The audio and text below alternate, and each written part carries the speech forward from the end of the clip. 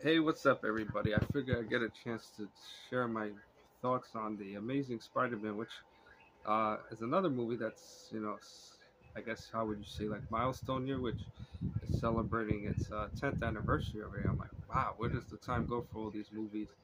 Well, the idea of Amazing Spider-Man was a reboot of the Spider-Man film franchise, which 5 years after Spider-Man 3, which of course also celebrates an anniversary year since that particular movie is 15 years already.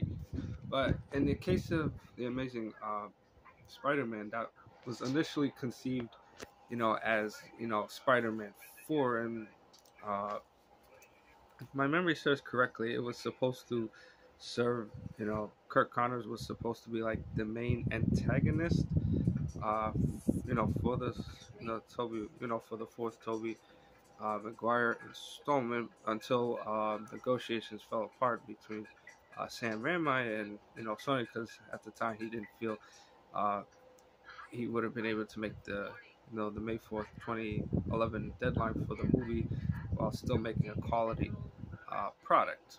Well, anyway, uh, this time around, Spider-Man mantle is taken over by Andrew Garfield, and in a sense, there's kind of like some changes with the character, in which the character has like more wittier dialogue, and it's not like the organic webs that come out of the skin, but he makes the organic web shooters, and May and Uncle Ben are given a little bit more depth, and May is portrayed as a little bit younger, compared to the Tobey Maguire, version, which Aunt May looked more like his grandmother than his aunt.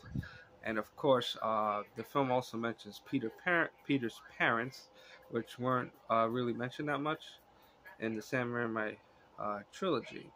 And of course, instead of having Mary Jane Watson in this iteration of Spider-Man, it's Peter's love interest is Gwen Stacy. Of course, was played by Bryce Dallas Howard in a more supporting role in Spider-Man 3, but this time around, Gwen Stacy's Peter's main uh, love interest, and of course, the movie serves as like another origin story uh, for Peter Parker, but a slightly different take on the character. And in terms of what I think about it, I mean, it's not a bad movie. I mean, Andrew Garfield does a decent job, playing the part, and of course, his chemistry with, uh,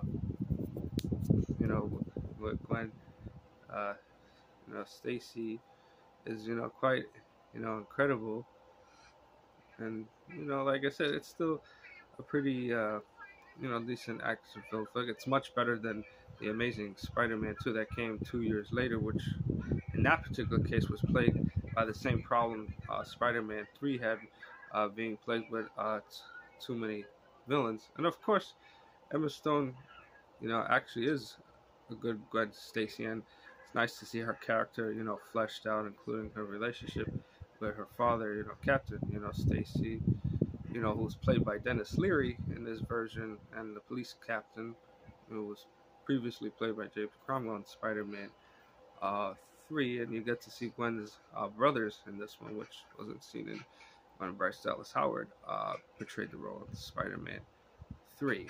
So, like I said, overall, it's not a bad reboot. I mean, even though, quite honestly, personally, I would have preferred a fourth installment of the Tobey Maguire Spider-Man franchise. Particularly, the reason why I say that is just the way the third movie, even though it kind of wraps it up, but it kind of left it more like on a solemn note. Like, even though things would work out, it kind of felt a little gloomy and depressing. But it was to show that in that particular film that Peter and Mary Jane would somehow find their way back to each other and work things out.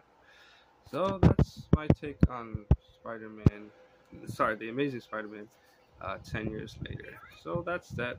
All right, everyone. Thanks again.